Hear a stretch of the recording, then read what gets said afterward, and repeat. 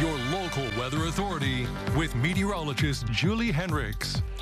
And good morning. As we start off the day as expected, we got a lot of rain out there that's been working its way off to the north and to the east. This area of low pressure tracking through with plenty of rain falling now this morning. We'll take you with our Dorset Automotive Doppler radar closer to our immediate area. And once again, you can see showers continue out there. There's a few holes here on the radar where we're getting a few breaks right now. But again, the rain has been falling. So if it's not raining right where you are at this moment, it has been, and there's going to be a lot of wet roads out there this morning, so be careful.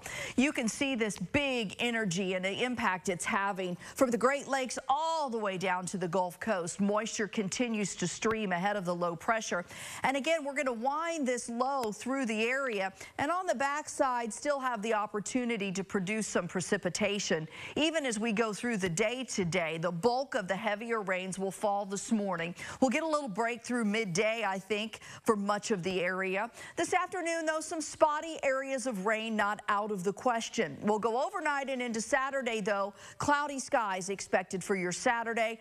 All the way through the day, I think clouds hold tight. And then Sunday morning, we're going to track another little piece of energy that I do think will bring some light showers to the area on Sunday. Not like today. It won't be widespread in coverage like we're getting right now, but still some rain is possible. We need this rain. The drought monitor came out yesterday, and as you can see, we're still finding very dry to moderate drought conditions for a large part of the area and severe drought for some. So again, we're all getting that rain today, and after yesterday's updated drought monitor, it is a welcome thing to see. Temperatures are not bad this morning. When you think December, we should be below freezing, and we're seeing a lot of 40s out there right now as we start the day today. Still, it's a cool rain, and you'll need a coat with that wind factored in this morning, and a wind today of around 10 to 15 miles per hour just adds to that cool feel. It's already a damp feel again, so not a great day by any stretch of the imagination, but improving for us as we dry things out a little bit through the course of the day. Temperatures will stay above average.